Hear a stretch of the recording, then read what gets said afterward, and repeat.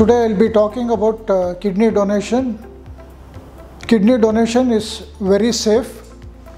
There may be only minor problems due to the anesthesia and surgery, and also the kidney donor is very well evaluated before the surgery, and it is made sure that the donor is fit for surgery.